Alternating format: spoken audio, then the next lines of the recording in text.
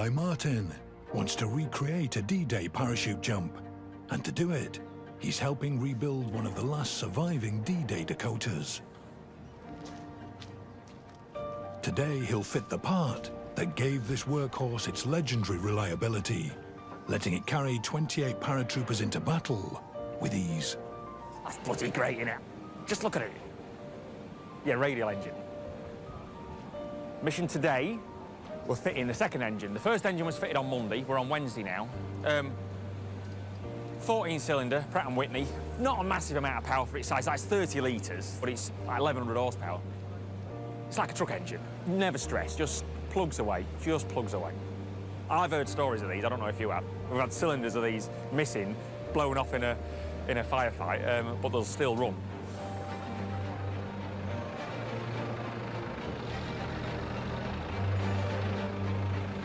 Each engine weighs more than half a ton. Yeah, she's coming. She's coming, mate.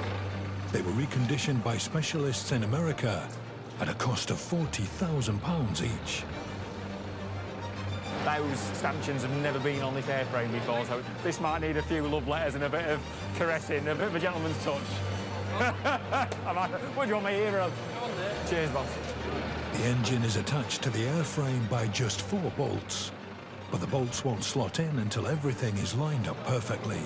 Jiggling match, boys. It's a jiggling match. She's teasing us, boy. She's teasing us. Wartime machinery requires a robust approach. One big hit is much better than millions of little ones. Yeah. Yeah, she's in, she's in, she's in. Yeah. There are 6 months to go before Guy plans to jump out of this plane. Don't worry. Do not worry. They're not going to drop off. I'll tell you now. They aren't dropping off. With the heavy engineering dealt with, the team can turn their attention to some of the D-Day details. The lead plane of every squadron was fitted with the latest radio technology to help the pilots drop their paratroopers at the correct location. Night Fright hasn't worn this special aerial since 1944. Yeah, what we've got here is the Eureka Rebecca pathfinding system. These fellas here, well, not fellas, because the girl's called Rebecca, and then they would drop a bloke in a field. He'd have a transponder box with him called Eureka. Eureka would talk to Rebecca through beeps and beeps and like an oscilloscope wave, lefts and rights and rights and lefts, and that'd get the Dakota going in the right direction until we've got equal waves left and right. That means we're dead ahead, lads out the back, jobs are good. Jobs are good. A secret group of paratroopers were entrusted to deploy the Eureka boxes behind enemy lines. The Pathfinders. I think they trained us to believe that we were quite wonderful. They would be the first to land in Normandy on D-Day, operating under the cover of darkness. They made us have carrots because they said by having a lot of carrots, they said we could see better in the dark. 20-year-old Bob filmed here, and the other Pathfinders would have a crucial part to play in ensuring the accuracy of the mass drop. When we got on the plane, there was a lot of joking, but I noticed that it gradually slowed up, and then people were very quiet. The Pathfinders would have just a 30-minute head start to set up the Eureka radio beacons that would guide the rest of the fleet in. A Spitfire had gone out to see where we were going to land, and it had a photograph to show there were no enemy there. The German camouflage must have been quite wonderful because when we landed, it was like in a wasp nest. Bob had been assigned 2 bodyguards, but one was immediately shot dead. Under enemy fire, Bob hid amongst the long grass and tuned in Eureka as quickly as possible. Well, first of all, it didn't beep, but I was in too much of a rush. I think we were rather anxious to get the real paratroops there. And I found that the beep was just very faint, and then it came on louder and louder. Then I could hear the aircraft itself.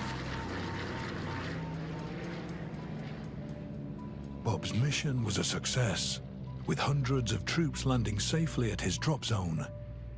But not all the aircraft that delivered them got away.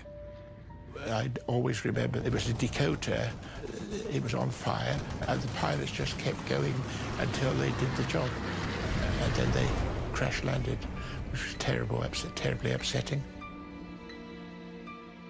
The paratroopers saw off the Germans and rushed on to their targets, leaving Bob and the 3 remaining members of his unit to guard the whole drop zone.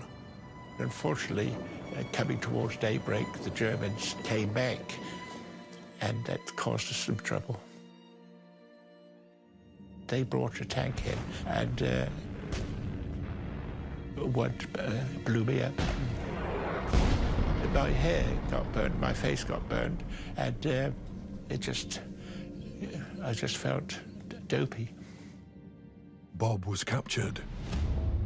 After his wounds were treated, he was handed over to some of Hitler's most fanatical troops, the SS. Unfortunately, they found out I was a pathfinder. They kept asking, how many units, how many more are coming, where are you going? It went on and on and on. I tried to joke once or twice. That was rather a painful experience. You don't joke with SS. They don't like it. Once you've been hit once, the pain is not so bad the second time.